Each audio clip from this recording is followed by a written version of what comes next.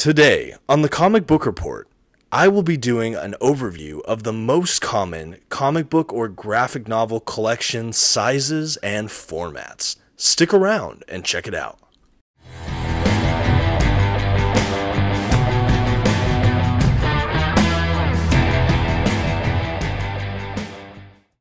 Greetings everyone, my name is Dominic and you are watching the Comic Book Report, where we review comic books and graphic novels so you can get an idea of what to read. Today, I went through my collection and selected a few books so that you can get an idea of different sizes, editions, or formats that are commonly used for most comic books and graphic novels today. Let's get started.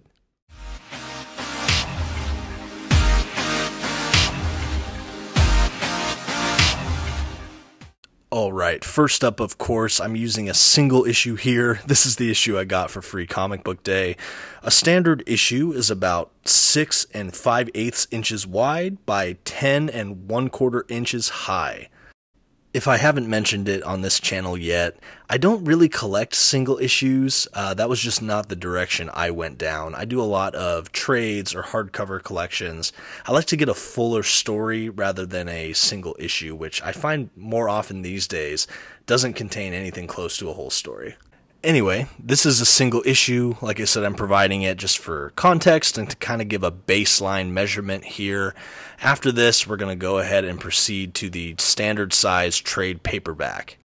These standard size collections are also called trades, and they are standard size because they are the same dimensions as a comic book itself. They will usually just contain a couple single issues put together. Sometimes they'll have special features, essays, introductions, cover art, things like that, bonuses. You might have a trade paperback that's commonly anywhere between 5 and 10 issues. I've seen some that get closer to epic collection size that have 20 to 30 issues.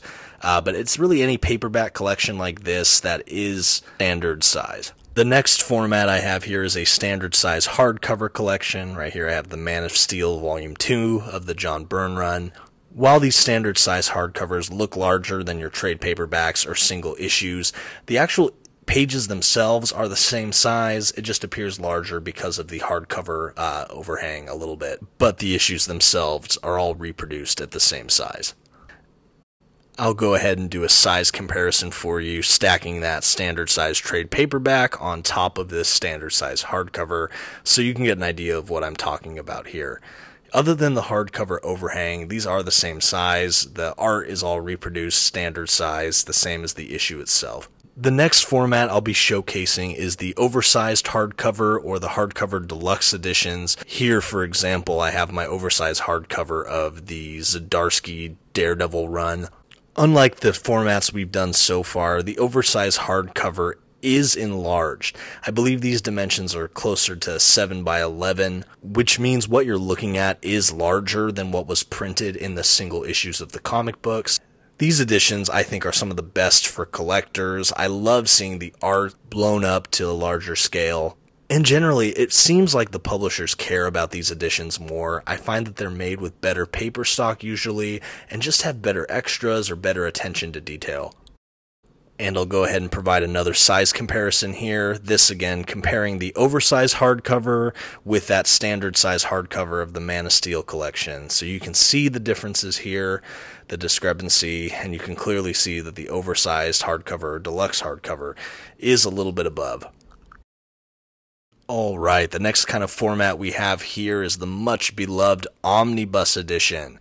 I'm going to go ahead and show off my Iron Man Omnibus here. Like the oversized hardcover before it, the Omnibus editions are also oversized. These editions as well, it's not uncommon to see them at 30, 40, 50 issues long. While they are at typically a higher price point, it's a great way to collect a sizable chunk of issues.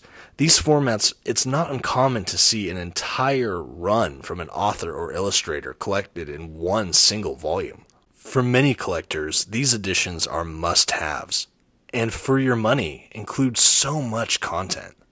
Now I'll go ahead and provide you with a comparison of the omnibus format to the oversized hardcover.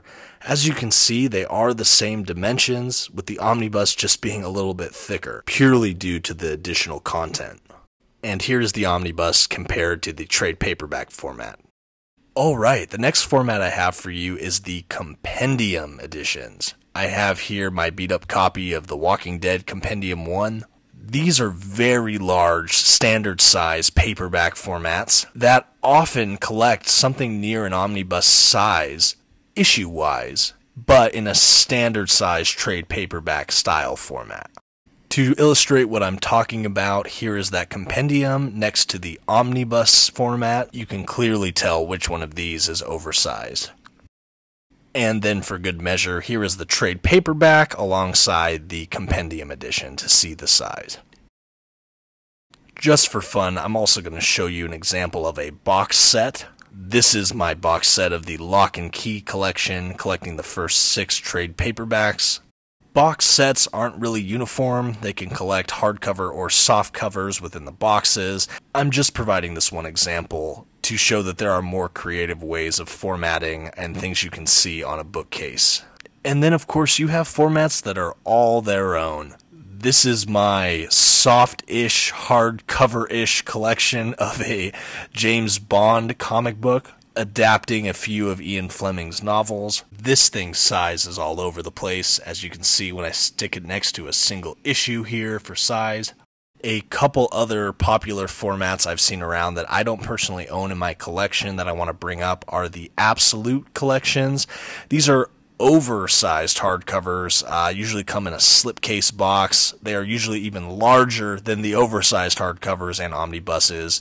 And then, of course, you have the gallery editions. I've seen these as well. Very large format, showcasing the artwork.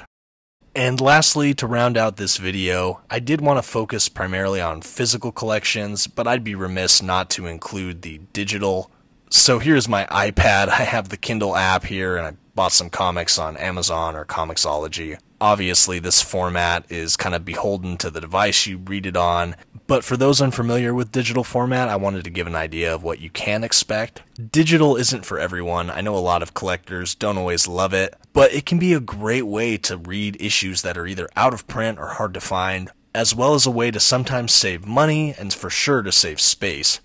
Alright everyone, and that does it for my brief overview of a lot of the common comic book or graphic novel formats, sizes, editions. I know this is probably common knowledge to a lot of you, but I know there's a few on my channel that don't really read comic books or are newer to it, and I think a video like this would have helped me a lot when I first started.